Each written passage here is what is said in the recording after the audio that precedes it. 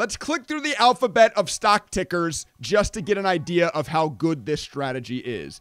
A, up $52,000. B, $113,000. C, $36,000. $33,000. $43,000. $113,000. $43,000. $32,000. I is no longer a working symbol, $86,000, and then finally K, negative $15,000. However many letters K is into the alphabet, that's how long it took us to find a losing stock with this very simple strategy. You like the video? I'll explain the strategy. Let's go. Boys, I'm not going to lie to you. I'm a little bit scared of how well this strategy works. Because how many times have you heard, oh, you can't just trade with one indicator. You'll never make money only using an indicator.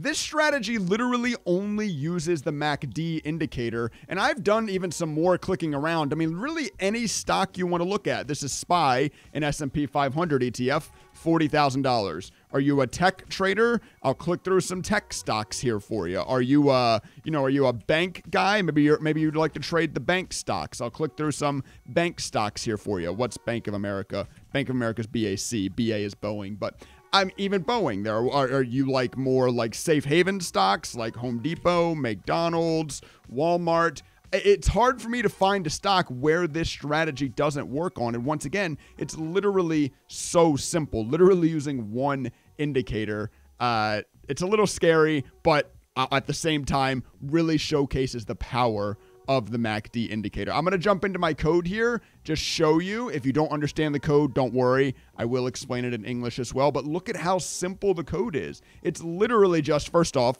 this is taking $30,000 positions each trade, but it's literally just when the MACD value crosses above the MACD average, buy. When the MACD value crosses back below the MACD average, sell. And all that's saying is when this blue line crosses above the slower moving yellow, kind of pale yellow line here, buy. When it crosses back below, sell. You could look at the histogram. The histogram is the same too, actually. Let's turn on a MACD histogram, which is just going to remove the MACD lines. It literally just follows this as well, because that crossover is what the MACD histogram is. When the bars go from red to green, buy. When the bars go from green to red, sell.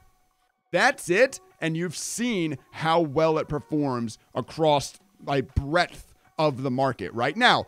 Should you literally just go trade this way? Maybe, maybe not. There's probably a little bit more like risk tolerance that you should have built into a strategy like this, and a little bit more size optimization, not just always taking $30,000 worth. Some more complexities probably should be added to a strategy like this before you take it and trade it. But what a code like this does, what a test like this does, is it proves the power of an indicator, and it gives you ideas for how you can include indicators in your trade strategy. And hopefully in this short video today, you just learned the power of the MACD crossover. Hey, I would love to make this video 8 minutes long so YouTube will pay me my ad revenue, but that's really all I have to say. It's that easy. If you haven't already checked out my website, daytradingstrategies.net, it's where I share all of my custom codes like this. There's a link at the top of the description. Go click on that and check it out. Otherwise, make sure you like, make sure you subscribed, check out the video that YouTube recommends for you on the outro screen. Trading stocks. He talks about trading stocks. It's important for you Americans and other international individuals to learn about stocks.